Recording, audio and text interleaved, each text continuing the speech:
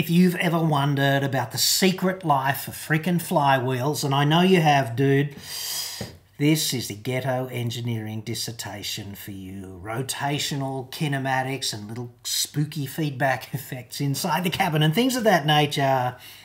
We're going to cover it all off here and now. And it's all inspired by someone just like you, only named Serge, who is a loyal viewer and writes as follows.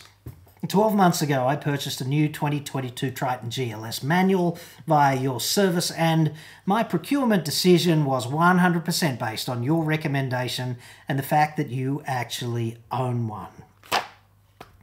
Dude, at the risk of committing an act of abject sincerity, which would be a dangerous precedent for me, I am humbled when people do this. You know, it really reinforces to me the responsibility that underpins giving people advice about vehicles, because we're talking about choices that are tens of thousands of dollars a throw. So I really hope this has been good advice for you, Serge, and thank you for trusting me with that. Back to normal me now.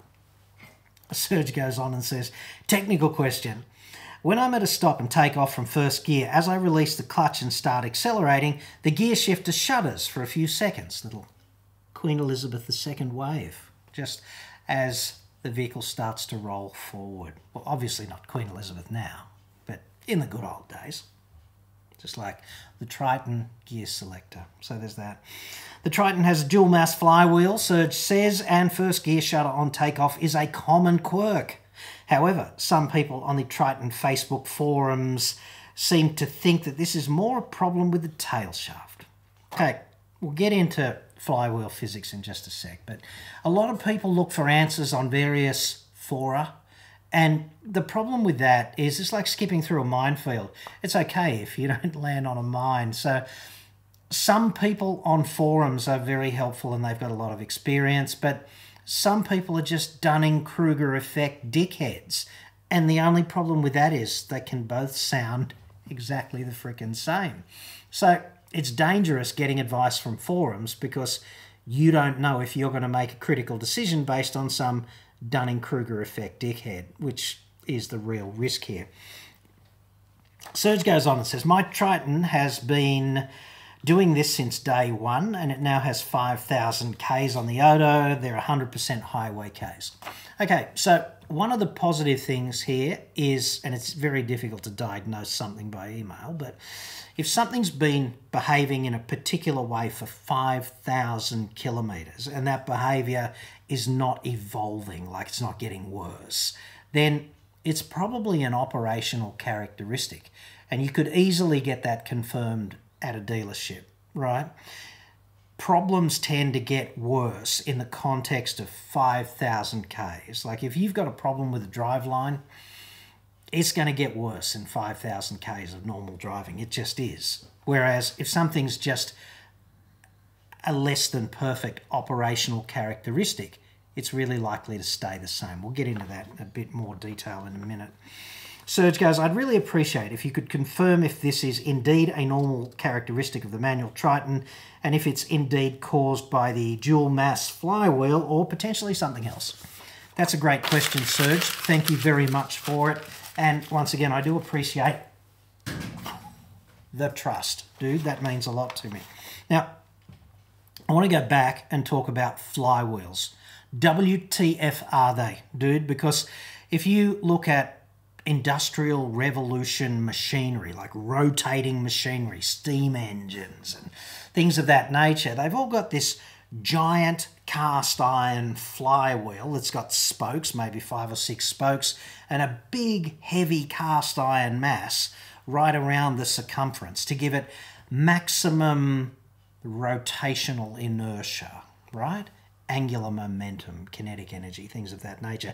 That's what flywheels are all about. Because if you've got, let's say you've got a single cylinder combustion engine, like an old diesel single cylinder Lister engine or something of that nature, it'll have a big flywheel because it's only got one cylinder and it's only doing relatively low speed, rotational speed, and it's only firing, if it's a 4-stroke, it's only firing once every 2 revs. So you're getting one thump from the piston, and then the crankshaft has to go 1, 2, and then dish. That's a lot of time between dishes, isn't it, right? Like, it's a lot of angular dwell time. And what you want to do with anything that's got a rotating shaft, like a machine, it can be a grinder, whatever, it doesn't matter. You want to extract useful work out of it more or less continuously. And certainly that's the case in a car. It's the case with a lawnmower, like the disc with the blades on it. It's a single-cylinder lawnmower, 4-stroke probably. But the disc is a flywheel. It'd be much rougher without that. So basically, a flywheel gives you angular kinetic energy on tap continuously in between the firing pulses. It's got rotational momentum, like angular momentum. And that allows you to draw whatever work you need out of it more or less continuously. If it had no inertia, it would grind to a stop in between the firing pulses, and you don't want that.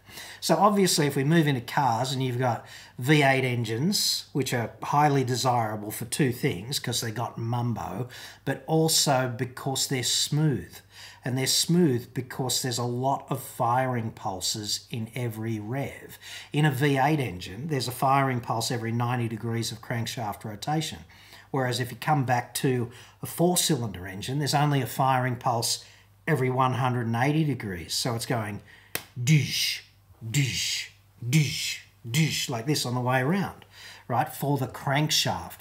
That's also a lot of dwell time in between, you know, firing pulses. So you need a flywheel to try and absorb that. When you build a reasonably big 4-cylinder engine in the ballpark of 2.5 litres, which is roughly, you know, proportional to a 5-litre V8 kind of thing in terms of the size of each cylinder. The Triton's 2.4, it's in that ballpark, but it's also force-fed, so you're feeding it more air than an Atmo engine could drink, and you're increasing the size of the pulse, right? Because it's being force-fed air, and it's a reasonably big per-cylinder engine configuration anyway. So it's dish and nothing, dish and nothing, dish and nothing, like this in slow-mo. That's how it rolls. So there's a hack with the flywheel, right? You don't have to have a solid flywheel. If you're a proper clever dick with a pointy cap and a, you know, windmill thing on the front of it, then an engineer working in R&D, in other words, then you can go, let's separate the 2 halves of the flywheel. Let's get the half of the flywheel connected to the crank and separate it from the half of the flywheel connected to the clutch, the transmission, the driveline, and we'll put a spring in between them so that they can move, the 2 halves can move in an angular sense relative to each other. So what happens is you get a firing pulse, like this. That speeds up the part of the flywheel connected to the crank. There's a spring there. It compresses the spring, which further smooths out the impulse of the into the other half of the flywheel. So you've got this spring compression, which is essentially stored energy. So in between the pulses, the spring releases that energy into the driveline via this half of the flywheel, and it gets even smoother. So yay! There's only one problem with that. Well, there's actually 2 problems, but the big problem here is complexity being the enemy of reliability, because if you think about an engine doing 3,000 RPM, that's an easy number, 50 revs a second, that means basically that there would be 100 revs, 100 firing pulses every second, because there's two firing pulses per rev in a 4-cylinder. And essentially that means the springs are operating 100 times a second, okay? Or whatever that is, like 12,000 times a minute. Don't quote me on that, but it's something of that nature. The point I'm making is that the springs do their thing millions of times. And this impacts reliability. Dual mass flywheels wear out, whereas old style single mass flywheels do not wear out. They're expected to essentially last the life of the engine, right? So you've got the complexity versus reliability dilemma with a dual mass flywheel, and at some point in time they will croak and they will need replacement, and it's not going to be cheap, but unlikely at 5,000 Ks, I'd suggest. So what's more likely to be happening here, and I'm just hypothesizing now, but what's more likely is that the springs are doing their thing in the flywheel and there's another spring in the clutch, isn't there? Because of the whole kinetic versus static coefficient of friction, right? Now this is the bit where people's ears and eyes start to bleed. So if that's you, just click away, dude. When you feel it about to happen, just click away. You might not need to know this. It might not be worth it. But there's a difference between kinetic friction and static friction. And you've experienced it when you get two very large South Pacific Islander types delivering a fridge. You know, they got a whole fridge and they pick it up like this and they go, here's your fridge, right? And you go, and you try and get it across the floor and it's really hard, and finally you get it to move and it goes, it starts to move, and it seems somehow easier if you just keep it moving just a little bit. But if you let it stop, it's really hard again, right? And this is because static friction is greater than dynamic friction, like kinetic friction. Something's moving, it's easier to keep it moving on the surface than it is to get it moving again if you let it stop. And this, of course, is what happens inside a clutch when you take off, only it's dynamic, like kinetic friction first, because the clutch plate is moving relative to the surface of the flywheel and the pressure plate. And then when it actually hooks up and the clutch fully engages, static friction, right? And if you didn't do something to attenuate that, that'd be like in the back of everyone's head every time the clutch engages. So you'd just be inching forward, you get to that point of clutch engagement, and then in the back of the head. Nobody wants that. So they put these springs, these viscoelastic springs, inside the clutch plate so that the clutch plate can absorb the slap in the back of the head before it gets to the splines on the gearbox input shaft.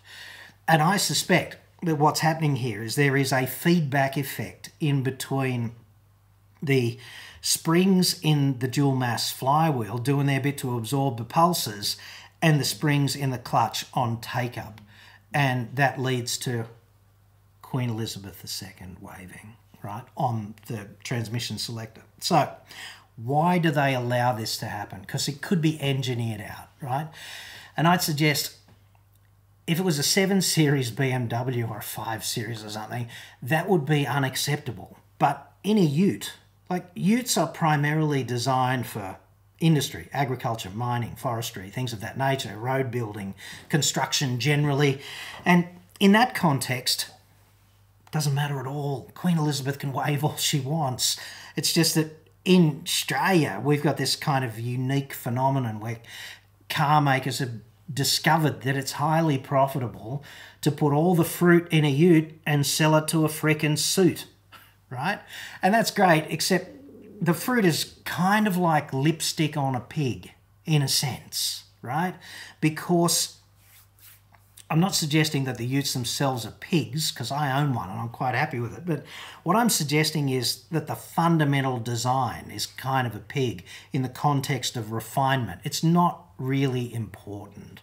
When you're driving across some paddock with some hay, or you need to fix a windmill down the back paddock, do you really care? Like, no, you don't, dude. You just get out there and do your thing and come back and have a few cans at the end of the day. But your suit wants his luxury and looks at the gearbox, he looks at the shifter doing this on takeoff every freaking time and goes, I paid for the leather, paid for the GPS, right? And so there's kind of that phenomenon in play. This is allowed to happen because for most utes, it just doesn't matter. They're driving across a paddock all day, right? Or building a road or something. Or they got all these dudes in them with hard hats and high vis, and they don't care about that shit. But you do if you buy a GLS or a Rugged X or a Wild Track or something like that, because you're a suit and you've paid for the fruit and you want the refinement, but the platform is fundamentally not engineered for that kind of thing. So you see these little refinement faux pas coming out in fully loaded utes all the time. Each fully loaded ute has a different set of refinement faux pas. They just do. And the only thing I'd suggest is just live with it, dude, because, hey, you bought a ute, you didn't buy a 7 Series kind of thing. Now, if you're really concerned about anything with your car, not just Queen Elizabeth Wave on the selector, but anything else, it's always a really good idea when you've got a service coming up to put it in writing. Like, I would book the service in writing, and when they say, is there anything else that you'd like us to look at, you just describe it there. Take a freaking screenshot and store it in the cloud in your Google Drive or something, because down the track, if it all blows up like 12 months out of warranty, the gearbox waves like this and then punches a hole in the floor, then you can say, but hang on a minute, I raised this with you at the first service and the second service, and you told me that was an operational characteristic and she was all good, so what are you going to do about it? I think you should look after me under consumer law. If you've got some evidence to that effect, it strengthens your claim, right? So don't just roll with it, flag it. But if they say, hey, no, dude, they're all like that, then, you know, kind of live with it, but at least then you've got the record in case something goes wrong. So anyway, that's my ghetto engineering dissertation on flywheels and how they work, and dual mass flywheels in particular.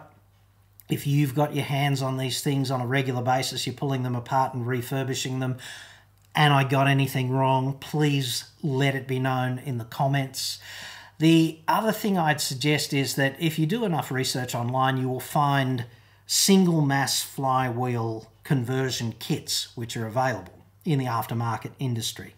So the time to fit them would typically be when the clutch dies, because, you know, you're going to be pulling all of that crap apart anyway, and you'll have access to the flywheel, and it's pretty easy to fit a new flywheel at that point without incurring much additional labour cost. The only thing I'd suggest is that car makers fit dual mass flywheels to engines for a reason, and the reason, dish, dish, dish, dish, it's to absorb that. So they go to this extra cost and complexity to bother to absorb that. And you might be royally pissed off if your flywheel fails at, I don't know, 160,000 Ks, and it's a fairly large bill to replace it. But you've had all of that absorption of what they call torsional vibration, but it's really just absorption of the firing pulses, right? You've had that. And that has made the in-cab experience a little more refined, even though you're in the lipstick pig sort of paradigm. If you fit a solid flywheel, you are going to experience a bit more of that every time you drive down the road, 12,000 times a minute at 3,000 RPM. And it's also going to have powertrain, consumer law, entitlement kind of consequences down the track. So if there's a problem with an aftermarket component of that nature that you fit, and the engine decides that it's going to go poopy in its trousers and write its barrister a stern letter of complaint, then if you fitted a big fat aftermarket part like that, it's going to be a lot harder, nigh on impossible, I'd suggest, to get any sort of consumer law rectification from the car maker. So nothing in life is free, everything's a compromise, and I would just be living with the on takeoff Queen Elizabeth Wave, especially as in Serge's case, it's a 100% highway car, so how often are you taking off anyway, dude?